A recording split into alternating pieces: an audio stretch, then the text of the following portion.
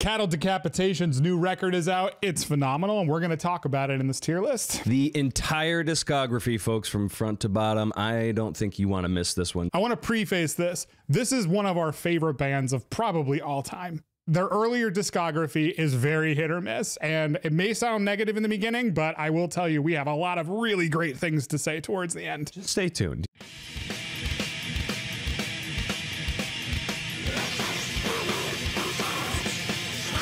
$19.99 human jerky. You all should by now be pretty aware of my feelings towards grindcore. I think it's too often, okay? Too often, I think it's lazy, disingenuous to its punk ancestors, and unless you're seeing it live, I just don't think it's that fun to listen to. When you and I made the joke band Anal Bead Nectar, that was the type of stupidity and immaturity that, like, we were going for. The production on this is horrific, and I will say, however, I did not listen to the remaster, which shame on me for not being able to get that one on my ears. I think the playing, regardless of how it's mastered, is pretty sloppy, which is par for the course for this. The gurgling vocals are a very nice touch. It really sounds like you're inside the guts of Travis Ryan. But circa 1999, this shit had already been done before, so it's really not super novel. If you put this on in my house or like where we're hanging out, I'm just gonna leave. I don't like this album very much. Wow, really kicking it off with some positivity. All right, I'll bring us back to the middle a little bit. I will say, although I don't really like grindcore that much either, when it is on, it's on. And I had a lot of fun revisiting the earlier catalog. And I will admit, when I went in, I thought I was going to just hate everything. I didn't hate Human Jerky. The remastered version of this record is actually pretty freaking awesome. It sounds really good. And you know what? There's some pretty fucking sick riffs on this record. Each song is basically less than a minute, which feels like it's a joke grindcore album in a lot of ways, but it's just done right. Like the riff, for example, on Parasitic Infestation. Check this out.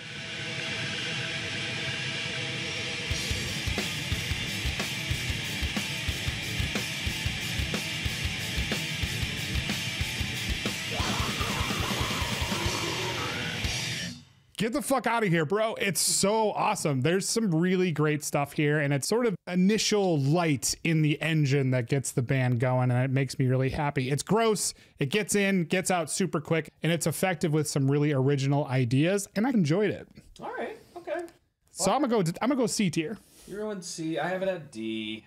I'd be willing to put it at C. Oh, you're willing? I'm willing and able. Is your name Abel? Human Jerky, C. All right.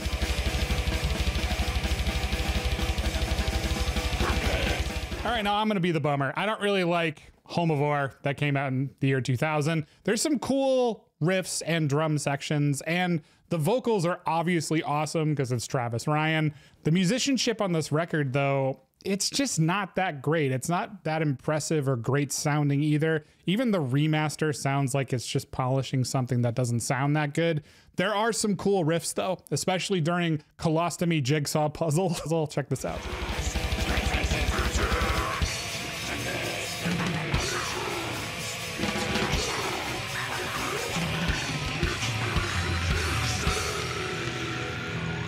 What a wicked creative way to mess with chaos and grossness, and that's something that they just keep doing throughout their discography. In general, it's just a really fast and technical record, but nothing more than your typical grindcore riffs, which isn't enough to keep me. Yeah, man, I'd be remiss if we didn't mention that Cattle Decapitation started as a three-piece band, guitars, drums, and vocals, and I think you can tell, especially in this album, that bass is basically just like an afterthought. It's just following the guitar riffs and trying to keep things chunky.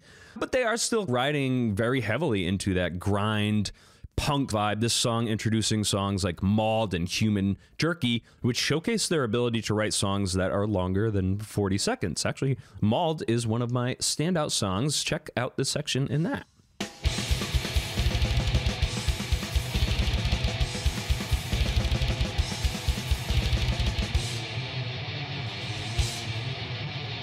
There are definitely some okay moments on this one and glimpses into what the band would inevitably become, but like you, I just don't connect very well with this one. Travis's vocals are disjointed in the cadence and delivery.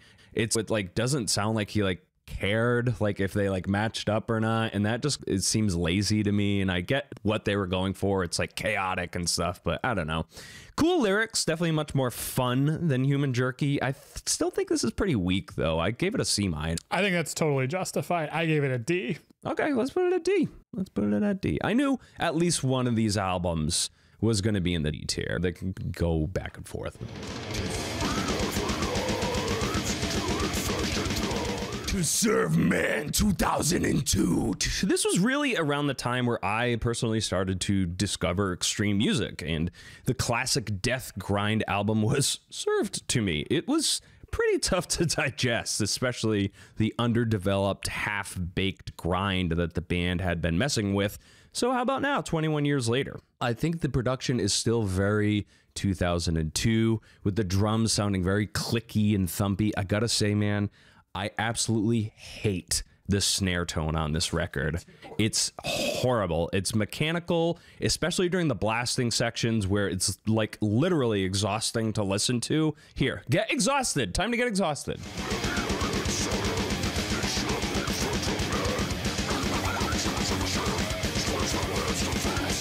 Yeah, despite the horrific 2002 triggered drum sounds, the band has finally found like strong bass and guitar tones that stand on their own. This is a step in a much more focused direction. However, they still have a lot of work to go on their death metal elements. To Serve Man is one of the highlight songs. That was one of the first songs I ever heard by them, and Writhe in Putrescence. I will say that To Serve Man has some slight improvements, but not enough for me to really enjoy the record and go back and revisit it another time. I do really like the vocal mix though on here. The music sounds pretty bad, but the vocal mix, super wet and very grotesque. It feels it's like your ears are just filling with grossness. And that's pretty cool. The mix isn't good at all though. Like you said, you can barely hear the band. It's really sloppy at times and it just kills the vibe in a lot of ways. I will say though, there are some sick riffs on this record. Check out the part from I Eat Your Skin.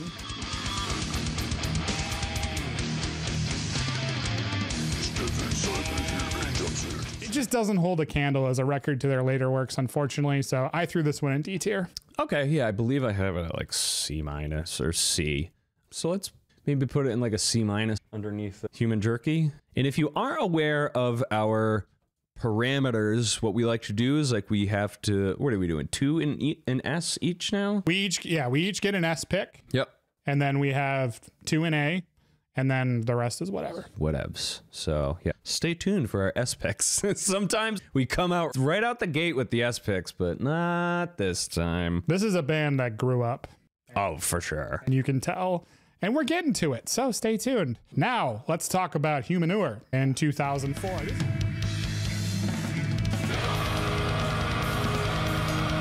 This is where you start to see the band innovating with groove and death metal influences. And I would argue that this is where you're starting to get their death grind sound versus just grindcore. This kind of feels like an old school death metal record in a lot of ways with sloppy takes and all, but this time the sloppiness adds to the character in a way that just works.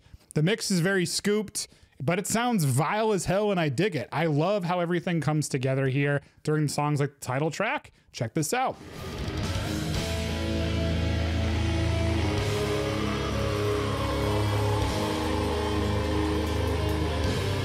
It's a good record with quite a bit of filler though. Some fun songs if you want to make a playlist, but in general, I would say it's a run-of-the-mill mid-tier record. I put it at C. Okay, yeah, I have it at B-. I pretty distinctly remember that this was the album at this time that put Cattle Decap on the map. The Cattle Decap map.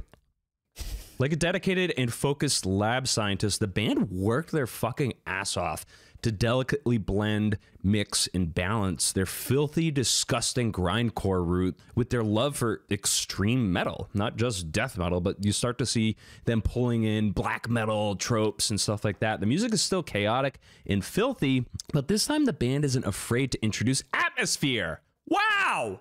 They like have parts that open up the song. Holy shit, imagine that. It's incredible. Why do we like that as listeners? It builds anticipation. It leaves us waiting and wanting for the next part to resolve. Check out what I mean.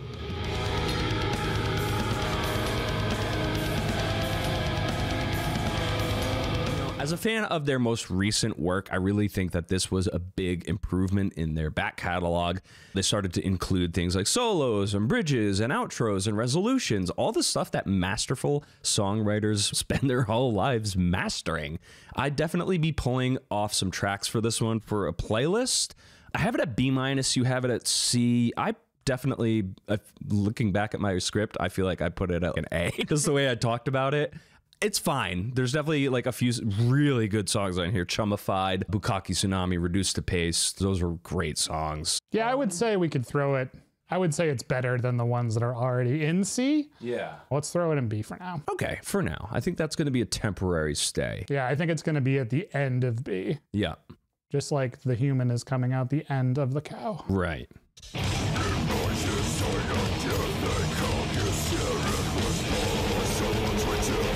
Karma, Bloody Karma 2006. A wicked surprise. This one and the Harvest Floor were basically unnoticed by me. That was my own fault. Sorry about that.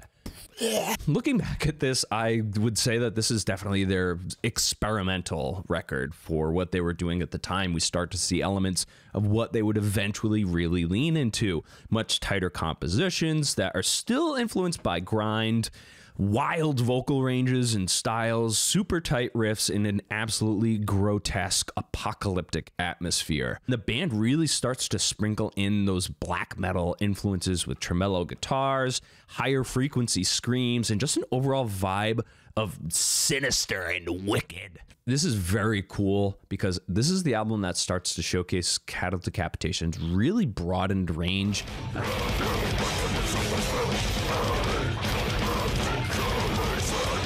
I thought the title track was incredible. The Carcass Derrick, which is like the funniest fucking... They have amazing song title names. Yep. And New Dawn, I thought were all really good songs. I put it at B.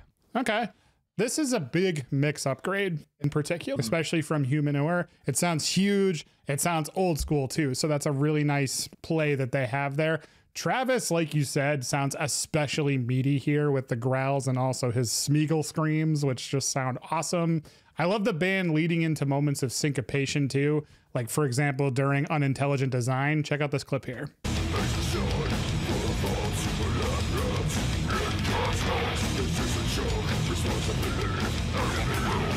I feel very similar about this album though that I feel to Humanure, but it's got better production. So for me, it's a little bit more elevated, but it's still a mid-tier run-of-the-mill record for me. So I have it in C tier. Okay. And you have it in B? Yeah, I'd probably would put alongside Humanure. Okay. It's a little better than Humanure. Yeah, it's a bit more focused.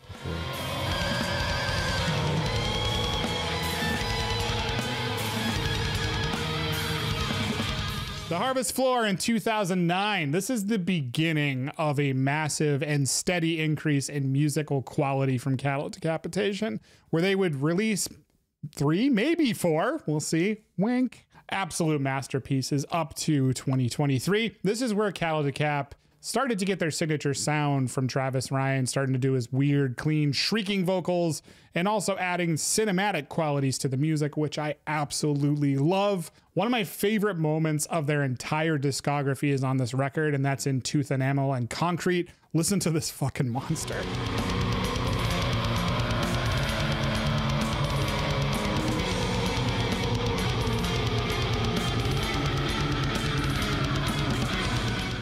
Those bass runs, fuck, so awesome. The riffs on this album are much less grindcore oriented. By this point, the band has fully evolved into their death grind style, which to me is fully welcome, but this is a B tier album for me. Okay. Yeah, this album felt like a pretty acceptable follow-up to Karma, Bloody Karma, mainly because it was still trying out some of the formulas and tropes that were introduced on that album. Some of the grindcore tropes I find, like the wackadoodle, sloppy, sweeping solos and chirping guitars following weird polyrhythms, are much more in your face. Here, check out one of those wackadoodle solos! Wacky!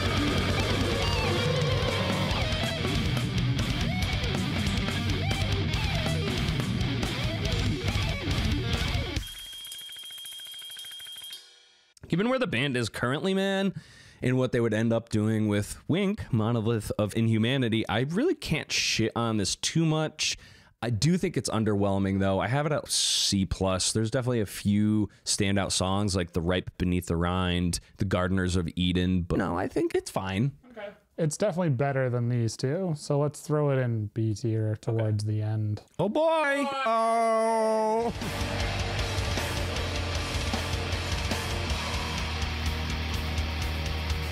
Monolith of Inhumanity in 2012. For most people, this is their S tier, and I totally get it, dude. I really do. If you're in that camp, respect. It's a fucking masterpiece of death grind for a reason. This is the first extensive use of Travis Ryan's beloved goblin voice, and throughout this album, it was used to tremendous effect, adding both power and atmosphere to every single song that he used it on. The riffs on this record are fantastic too, and mind-blowingly original. For example, the way Travis completely elevates the section of a living, breathing piece of defecating meat just makes this album supremely special. Check this out.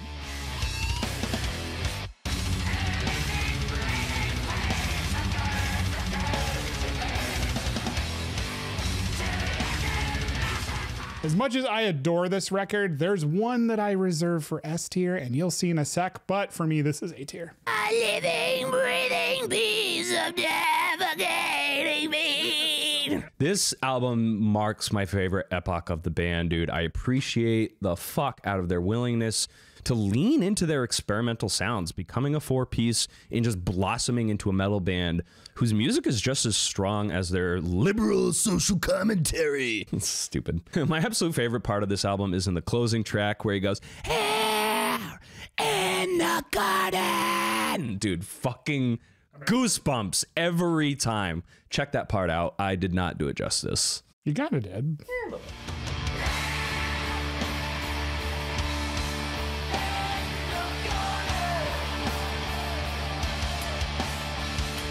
What helped to put this band on the map outside of the strong modern production on this record was their use of disgusting visuals in their music videos. I'm sure you all remember when these were like getting banned and copyrighted and stuff, like when YouTube was, you know, so in its like teenage phase, but geez, man, this has been par for the course for this band with the disgust, the filth, the griminess. Musically, this album is still extreme while giving the listener moments to rest and refit for the inhumanity that is on this album. I love this one. Not quite my S tier though. I have it at A+, basically. Maybe, yeah. It's if I had more room for S tiers, I would put it in it. But yeah. So we're gonna put Monolith up there.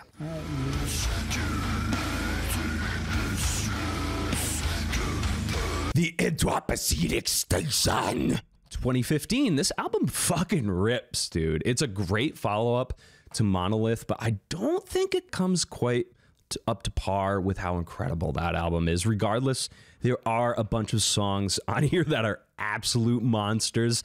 This band has done an amazing job in this era of their music to really bookend the albums, having a super strong opener and closer. Check out what I mean in this beast of an opening track, Manufactured Extinct.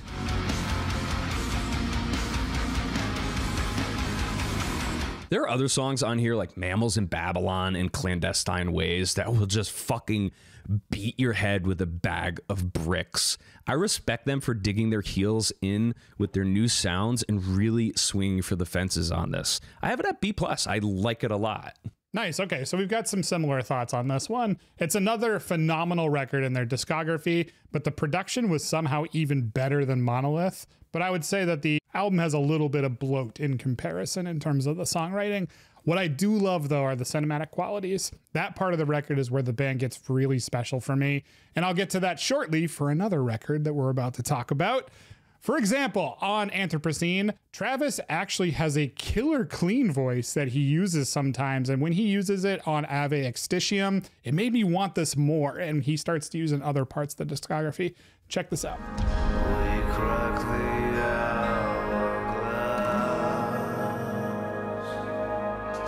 Great record that I do often revisit, but you know what? I still got my spot reserved for S tier. I gave this one A-. Nice. Yeah. Let's throw it at A. Now we're gonna get in the weeds here because holy shit, we've got some Here we fucking go!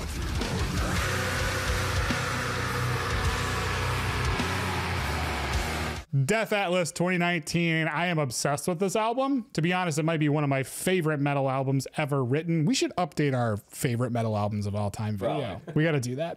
Anyways, the main reason why I love Death Atlas more than Monolith is because it's cinematic as hell, and it tells a completely cohesive and killer story from front to back. Every song feels deliberate and absolutely kills. I throw this album on from start to finish and I love every second of it. One of the best moments in all of metal is the ending of the title track on this record. Listen to this absolutely fucking monstrous section where they somehow make us feel like it's the end of the goddamn world.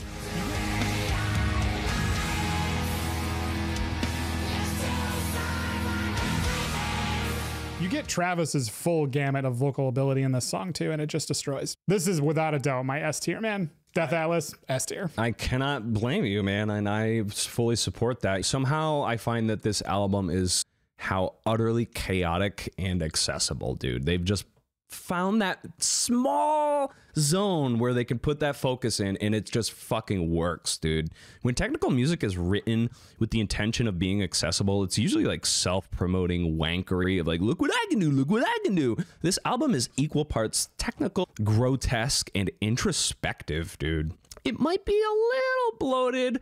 I have to give the band the respect that they deserve for leaning into the sounds that they've been trying and fucking with since the mid-2000s. Yeah, going from a flat-out grindcore band to a progressive technical death metal band, dude, that's no small feat at all. These guys have done it with awe-inspiring focus. One of the best modern death metal albums of our time, dude. Fucking put it at S. I support you. Plus, you got this weird thing where you have this Nostradamus stuff where they wrote a song called Bring Back the Plague and then COVID-19 happened. Yep. So anyone who is looking for some prophetic inspiration, here you go. I listened to that song and I'm like, that didn't age well, but it's also really funny. Like they've been like on the cutting edge of like social commentary and shit. Yeah. It's like how South Park has been doing it, or like The Simpsons, where like they were talking about it and then it happens and then you're like, oh shit, somebody had an idea. Travis Ryan has foresight abilities.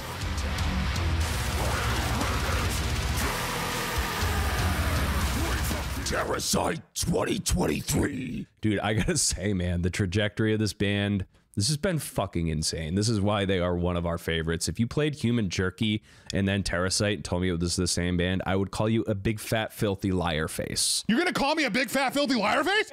But here they are with TERRASITE, and it is, in my opinion, they're Monolith, dude. I didn't think Monolith or Death Atlas could be topped, but fuck, dude, holy shit. This is the strongest contender for album of the year so far. It is going to be at the top of the heap for me. This is my S tier for sure.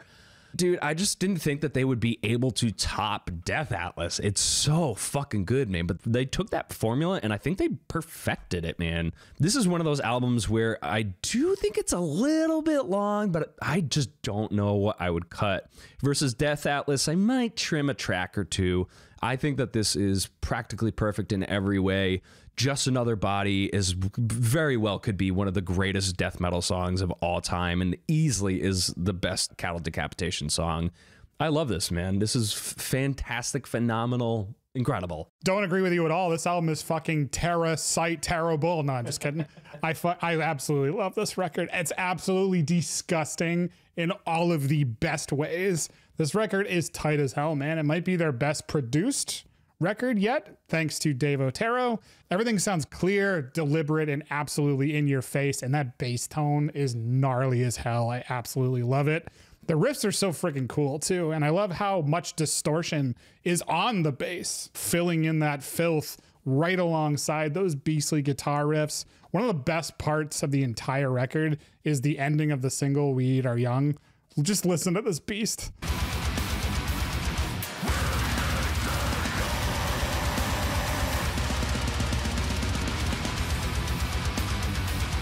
I love this record, man. It's easily one of the best in their entire catalog. Does it dethrone Atlas from S tier for me? No, but it is absolutely going to be hitting my rotation for years to come. It is an amazing record. I don't blame you for putting it in S. Yeah, man. I can look at this and be like, yep, that's basically how I would listen to this band for more or less. What do you think? Any modification? I agree with pretty much everything here except for maybe move Harvest floor up a little bit. up over Karma, Bloody Karma. Other than that, I think that's perfect. Yeah.